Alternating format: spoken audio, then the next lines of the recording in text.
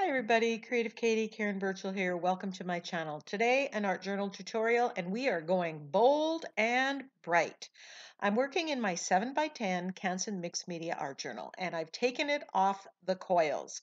I just created a video showing how to take them off and how to put them back together, so you might want to check that out in case you want to do the same.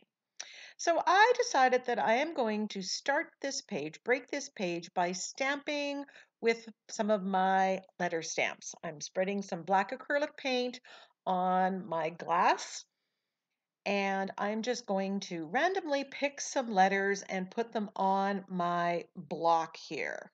I figure I don't use these enough, so let's see if we can find ways to use some of our stamps. And it occurs to me that I could put a collection of other small stamps from my various collections, and use that in the background or later on, and just start using things that are just taking up room in my stash. I'm applying the black acrylic paint with the brayer, and I love that. I like how these letters show up, but spoiler alert, not a whole lot of this shows up at the end. And that's okay. The goal here for using them was to try them and see if I could be using them more.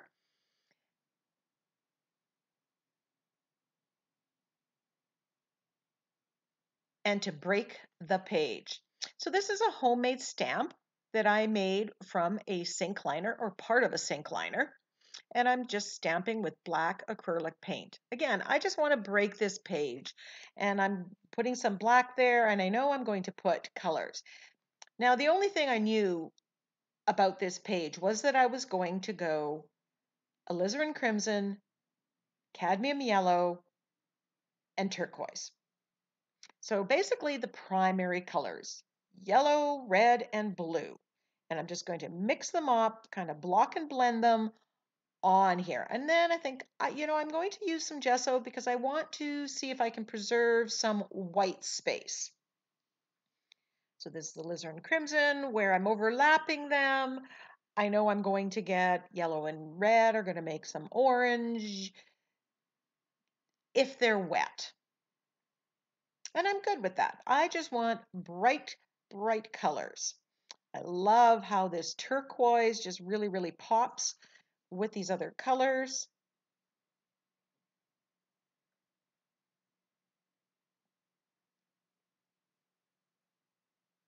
Now my page was not gessoed, which is why the paint isn't blending as much as it would otherwise.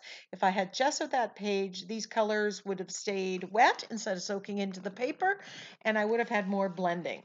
Now, of course, I forgot all about white space, so I'm coming in with gesso and I'm just pushing back some of the colors and covering it white. The gesso isn't quite as opaque as I want, so I switch it up to just white acrylic paint and cover that up. And I think that's what's coming up next. But I love how those letter and number stamps in the background look just random. So I definitely will be using that again. And here I'm coming in with the white acrylic paint and just giving myself some white space. I want to build that contrast in. At this point, and for quite a while, I don't have any plan for what I'm going to put on here as a focal image or anything. So there's the other stamp that I created with that same sink liner, and I'm stamping into the white acrylic paint and stamping up. This is giving some great texture because it's very globby paint, and I want to add that texture. Because it's globby, you're going to have to make sure you give it time. There's the sink liner, and I used it to make two different kind of stamps.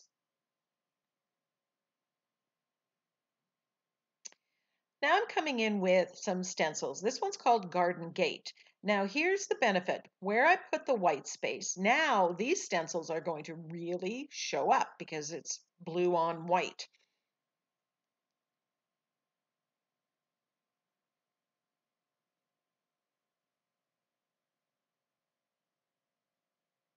I love this Garden Gate stencil. All these stencils are from the Crafters Workshop, and you can get them at the TCW store. The affiliate links in the description box, or at NinnysNapkins.com. She also carries many of the products that I use in all my page creations.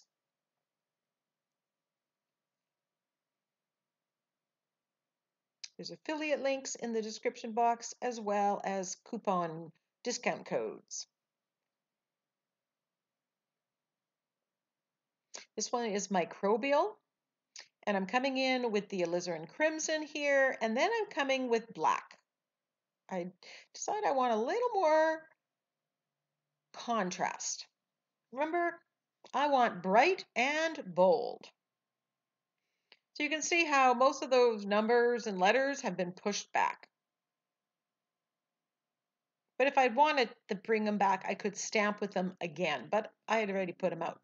This is a swirl stencil that I absolutely love. It's called Capricious, and this just makes this background in my mind. It's all very swirly, and I'm using a makeup sponge and black acrylic paint.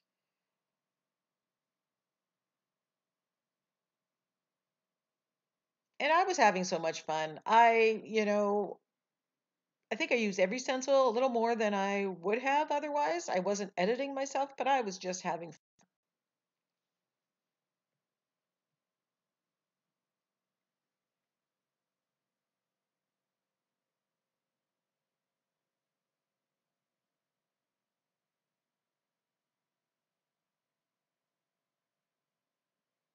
a swirl stencil, a swirl stamp. They are basics. I'm just going to edge the page. I've got black paint on my makeup sponge, so I'm just going to use it up and edge my page in the black. I just love, love, love this background. Those colors, those primary colors with the black and the white just really, really sings. Then I'm thinking, what am I going to put as a focal image? And I'm going to admit here, although this isn't on camera, this took me a while to figure out. I tried one thing, I tried another, I looked at all my napkins for the colors that are on here, but in the end, I decided to grab this Felicia Daisy stencil. It's a new one, Winter 2021. It's a Valentina Harper design, again with the Crafters Workshop.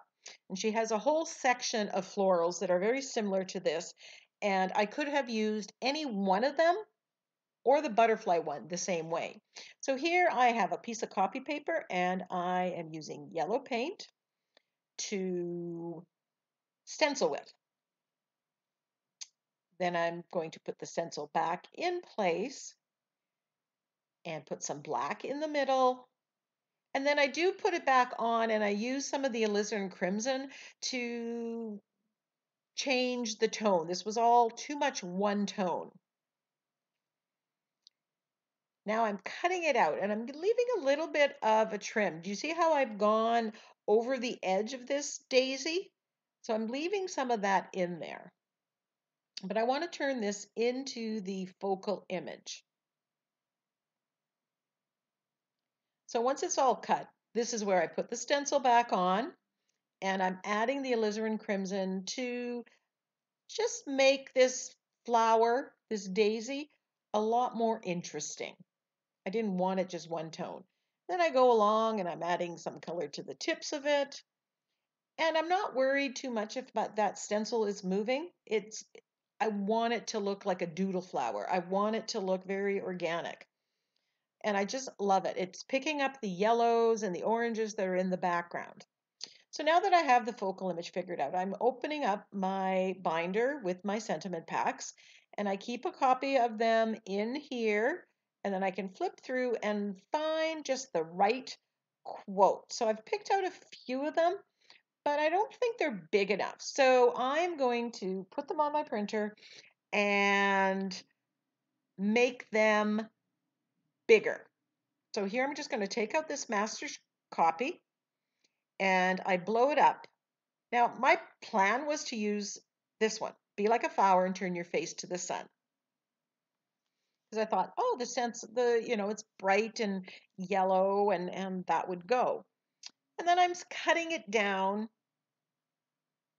and I'm thinking, okay, maybe this is a little too big. I wanted it bold because there's so much going on in the background. I want it bigger letters and bolder, so very, very dark black. And you know what? It would have worked, but I wasn't sold. This one had photo blown up at the same time to the same size. So I thought, I'm going to cut it out and I'm going to addition it. And I keep switching even the orientation because I'm not exactly sure which way I'm going to go. And sometimes I don't know till this point. I may think I'm going one way, and then at the very last minute, I decide to go a different way.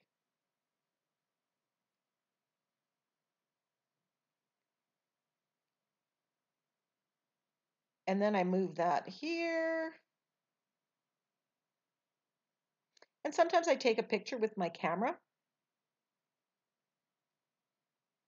And it was at this point, I think, that I decided, yes, I'm going with this saying and this daisy. It's all fit together. So you don't need to know everything right at the beginning. If you don't know what focal image to use, let it sit for a while. That's one of the things I did. I looked at my napkins and looked at some other focal images, and then I just went and I did something else. And when I came back, then I had a different idea. I thought maybe I'll use that daisy. And there's nothing wrong with having your backgrounds sitting there being backgrounds for a while.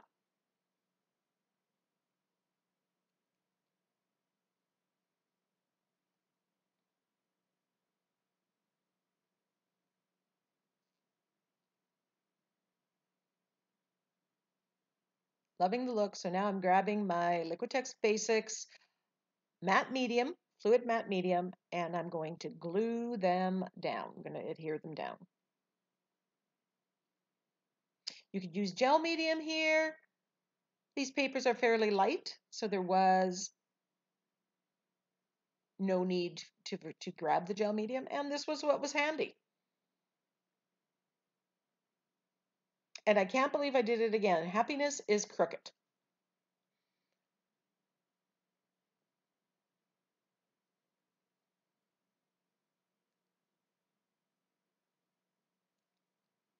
I love that you can still see a lot of the background here, even though the focal image did cover up a lot of it. Just a word of caution, make sure you're between layers before you glue, make sure you glue everything or dry everything and make sure it's really dry. You don't want your paints to smear.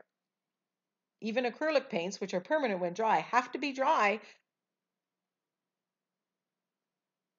Then I decide, I wanted to add a little bit more pink to my background. So I'm just dabbing it with my makeup sponge.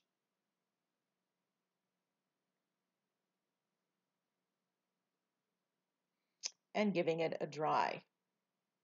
Cutting off the excess. It's always a good idea to make focal points and things, stamping, go off the edge.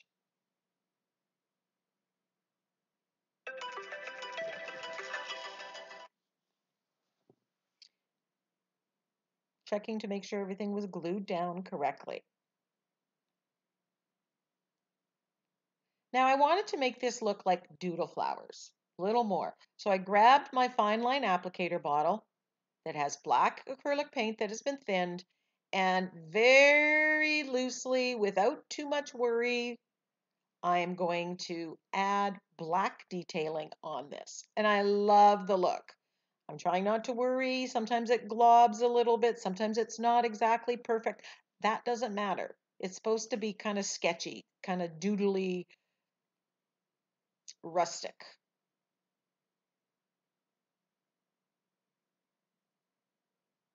think this adds a lot of interest to it. It makes it stand out a little bit more.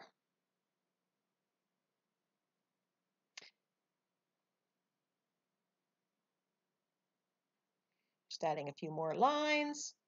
If you don't have the applicator bottles, you can get them at NinnysNapkins.com.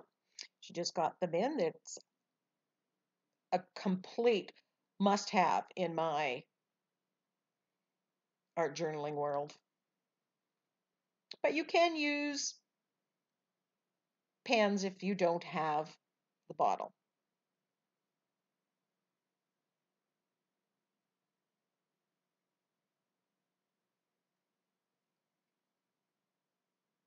I love how these colors came all together. It's so bright and lovely.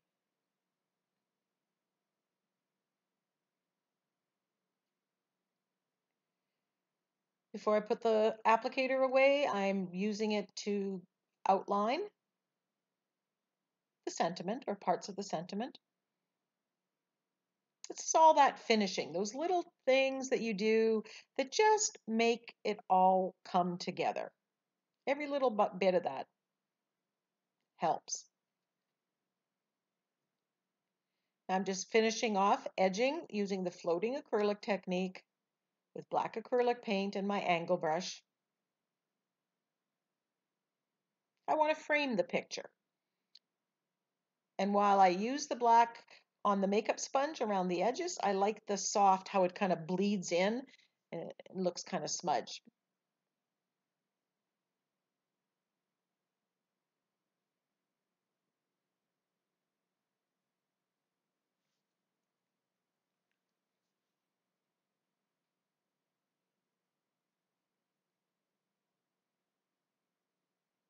I think I smeared something here because I didn't wait for it to dry. Then I decide, I need to splatter with some gold paint. And when I finished splattering, I put this off to the side and I was letting it dry, thinking I was done. I was happy with the end result. I was just waiting for all those splatters to dry. They take a little bit. And then I found this little crazy bird on my table. And I thought, oh, he's the right size for the center of the flower. And I thought, you know what, that's perfect because the saying goes, happiness blooms from within. So I'm going to put this crazy bird in the middle within the flower, and it looks like everything is blooming from around him. Completely not planned, but I love how that came together. Just edging it, shading around it, because I don't want this guy to get lost in the middle of the flower. So don't be afraid to combine a napkin and a stamp, a magazine and a stamp, or a napkin. Combine different elements from different. It's a mixed media. That's what it's all about. Texture, layers, and just mixing your supplies. I just think that is just adorable, and I hope you do too.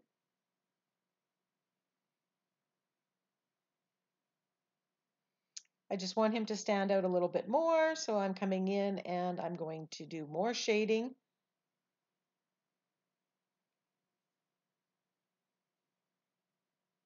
In the center of the flower.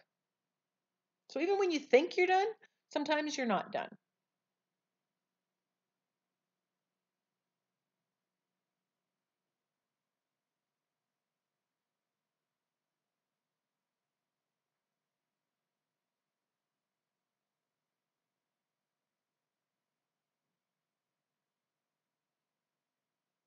You can get a link to where you can purchase my sentiment packs, including this Through the Garden Gate one that I used here. That's in the description box. Just doing some shading around this word. Love, love, love. Thank you so much for joining me. Follow me on Instagram, leave me a comment, share my channel with your creative friends. Until next time, go get creative.